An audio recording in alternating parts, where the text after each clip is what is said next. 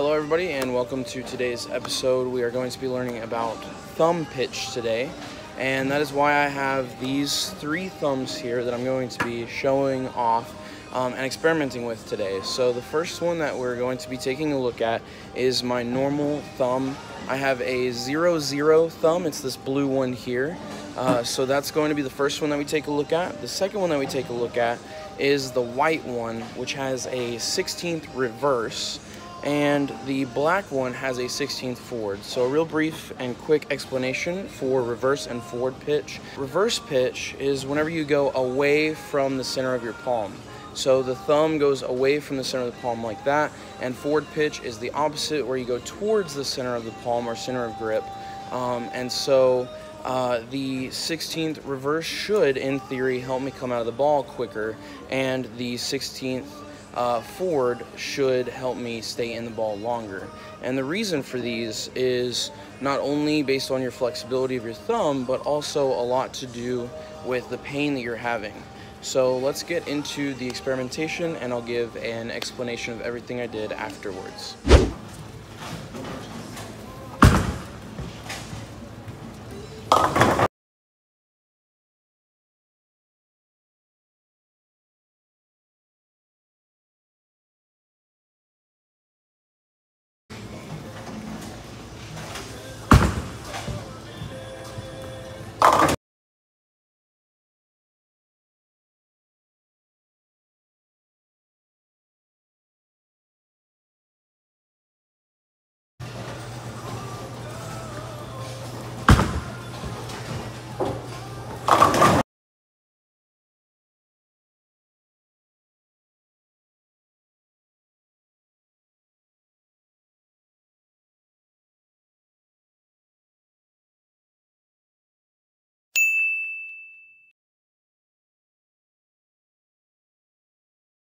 Alrighty guys, so I just wanted to sum up everything that we've gone over in this video today. I'm back here in the pro shop now, and so I just wanted to explain a little bit more in depth about thumb pitches.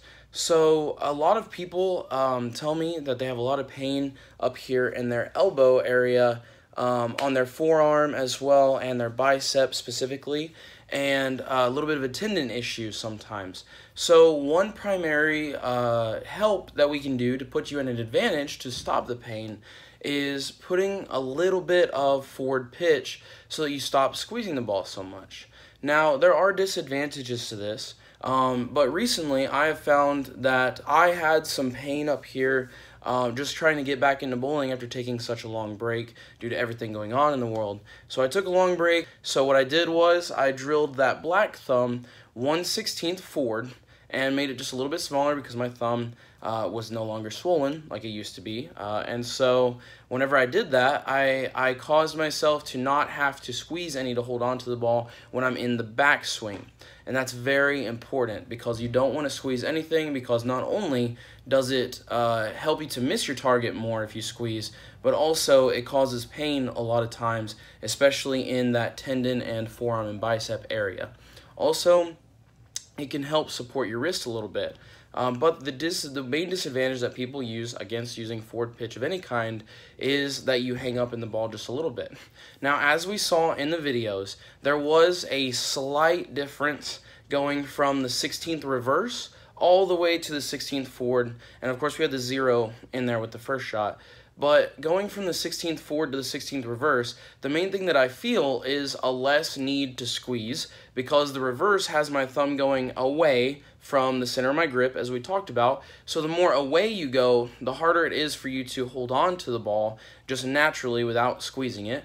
And also, it helps whenever you go forward to once again relieve that pressure in the backswing. But if you go reverse, it helps create more pressure in the backswing, especially on the forearm and tendon, so that you're squeezing or needing to squeeze if you have too much reverse pitch. Now, 1/16 either way is a very minuscule difference. I have to say that.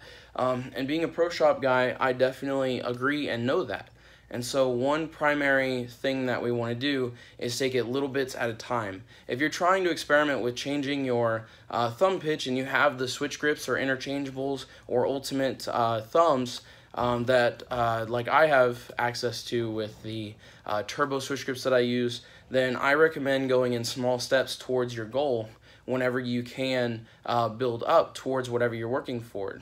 So if you want to alleviate some pain here in your forearm and tendon area and your bicep area, my best suggestion is going to be just take it little bits at a time. So let's say that you use 1/8 reverse in your thumb, then let's tone that down to just a 16th reverse, or even go 0-0 and see, or 0 reverse 0 forward, and see what it does. I would keep the same left and right pitch, but let's go ahead and try that and see little by little if it does help alleviate any pain that you're experiencing. And if it does little by little, then we know we are on the right track, and that is where you can use it to your advantage. And that's how I see it. So continuing further, I'm going to keep experimenting with some thumbs, and I'm looking forward to helping a lot more of you in the future with future videos that are going to be even more in-depth about other topics here at the bowling center and in the pro shop. So once again, I want to thank you all for watching. If you have any questions or comments about this topic, or if you want a future topic to be discussed, be sure and comment below on this video, and leave a like, subscribe, and I will see you guys in the next tips video. Thank you.